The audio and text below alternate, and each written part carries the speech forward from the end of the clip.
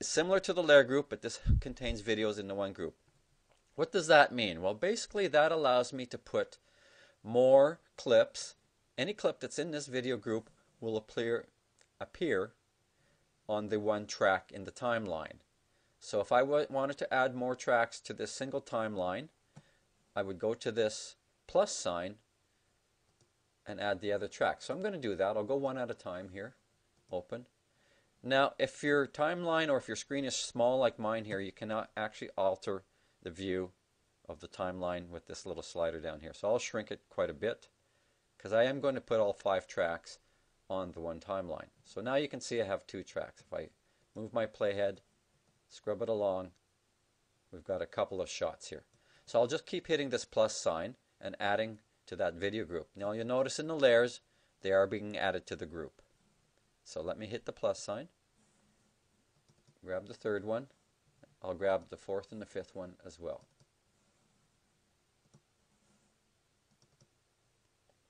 Okay, so as I said, these are all part of a single video group.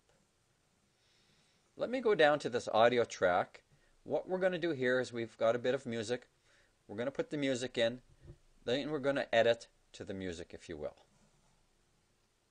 I'll click the plus sign on my audio track, and I'll add that file called incredible.aif. Now it's considerably shorter than what the clips are, but let me just rewind here and play this back. Yes. So you can hear the sound now. If I go past the sound, obviously you will not hear any sound. And you can see here that it's running okay, but it's running a little slower than the normal speed because it is currently rendering as I play it back for the first time. If I was to go back here again and play it, it does run a bit smoother. Okay? But you can see that there's no audio. The audio only goes this far. That's how long the duration of that audio clip is.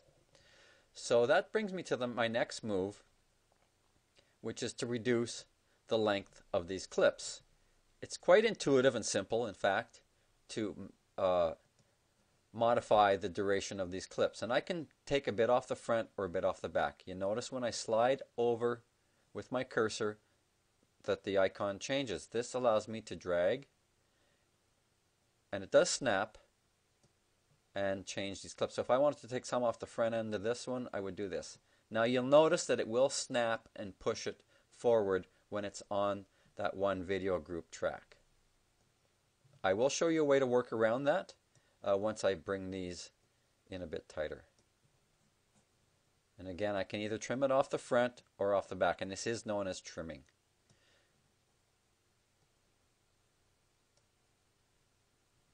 Let me just grab this last one here, and if I drag my playhead back or hit my rewind button, Yes. see that play out. Now if I find this is a bit loud, you'll notice there's a little icon at the end here on all of these tracks. I can manually go in here actually and change the duration. I can actually change the speed too. I can make it slow motion or fast motion, which is pretty cool. But let me go down to the audio track and actually just turn this volume down. I'll go down to say about 30% here. You notice too I have the ability to fade it in and fade it out as well as muting. Now we can also do these fades with transitions, which I will introduce to you in a few minutes. But let me go back here, rewind it. And it's just a little bit quieter. Now that I've got it sort of at this scale, I actually will stretch the view of that out a bit further so that I have a better view of what's going on.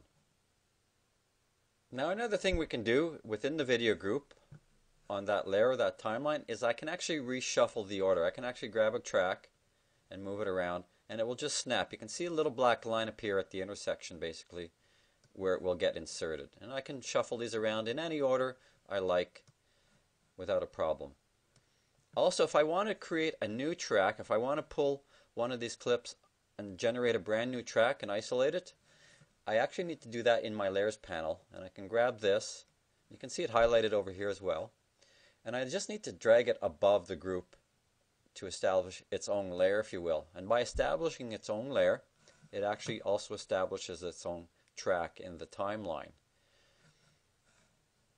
And I can then take that and move it around, and whatever footage is available, I can potentially retrim that clip.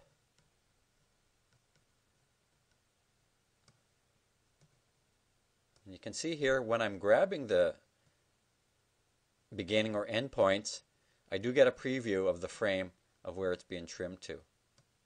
Now if I put my playhead right here, it will play. Since this is overlapping, as soon as we see that appear, as the stacking order dictates, that's what will appear on screen. As you can see, I'll do that one more time here. Okay, so that's trimming, that's reordering, and that's establishing a new track. Again, establishing a new track is done by grabbing a video from the video group and dragging it in the layers panel to its own separate layer.